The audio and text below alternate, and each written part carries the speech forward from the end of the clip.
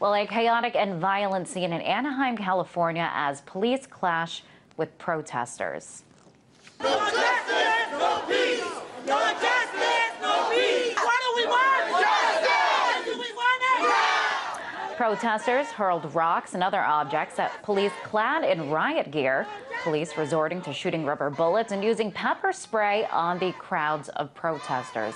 Now, yesterday marked the fourth day of demonstrations. They sparked after police shot dead a man that was apparently unarmed.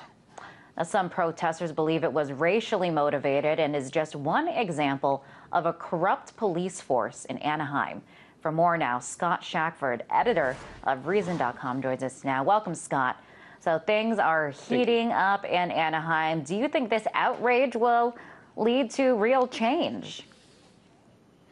You'll have to keep an eye on what's going on with Anaheim City Council. They had a meeting last night which was taking place while this police action was going on. And from what the news report said the following day, today, the City Council does appear to be treating it seriously. They're asking the federal government to come in and investigate the two police shootings they've just had.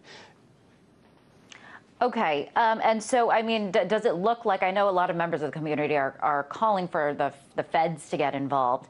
Does it look like, what is the likelihood of that happening? We'll have to see. I think the likelihood is fairly high, especially if the City Council is supporting the action, and they appear to be. So that's sending a message, essentially, that the City Council is not necessarily behind the police's description of what happened. Right now, the police union has come forward and is defending the shooting, claiming that the gentleman who was running away, who was unarmed, the officer believed that he had something in his belt, but there was no weapon found. And it doesn't appear right now that it's believed by the City Council or by the mayor.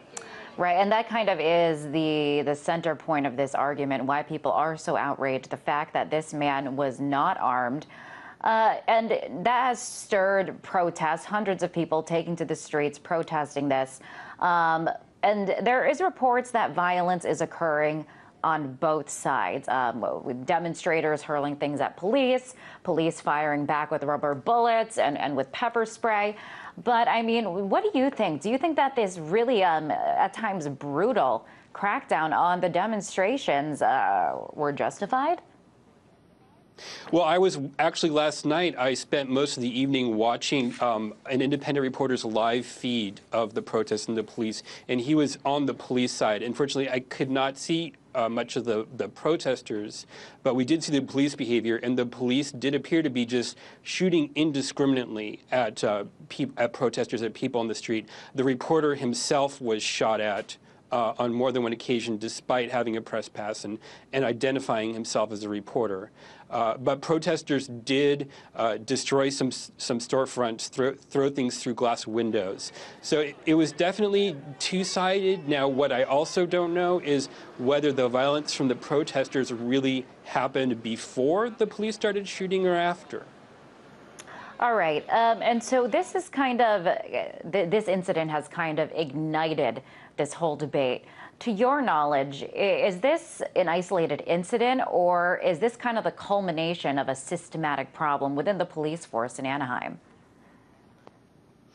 Well, they have had 5 deadly shootings so far this year, which is more than last year. So there's an upward trend going on with the Anaheim police as far as using force, and in the Los Angeles area as a whole. Even though we are seeing less violence against police officers, we are seeing greater instances of shootings by police officers this year, and it's definitely a trend that's slowly increasing. All right, and it's a trend, I guess, that people are taking notice of. Scott, I do want to bring attention to something that's happening in Texas. The mainstream media has finally caught on to Anaheim in the 4th day of protests, but some are wondering where they were on day 1. But now there's similar outrage in Dallas. Hundreds of protesters there taking to the streets. This was after an officer was shot and killed a suspect that reportedly was unarmed. So it's happening in more places than one. I mean, what do you think is going on here? It doesn't seem, I mean, when we see more than one instance, not just within Anaheim, but in other states across the country, I mean, is this systematic throughout our police force in the U.S.? It's a difficult question to answer, as we discuss a lot. One of the things that we're discovering now, as we are more and more capable of recording police behavior, we're seeing more and more what the police have been doing, and we don't really know how long they've been getting away with certain types of behavior. It's only now, as citizens are more and more capable of showing us what the police are actually doing, which is different from what shows up on the official police reports, that we really understand the nature of the problem. So it may be we'll never know how bad it used to be, and all we could do is judge as we move forward how accurate police are in reporting what actually happens. Now, a lot of this is a story, as you just hinted at, because a lot of it was caught on camera. And so do you think because of this trend, you know, everybody now, almost everybody carries a phone with a camera on it, that police will start to be held more accountable for their actions?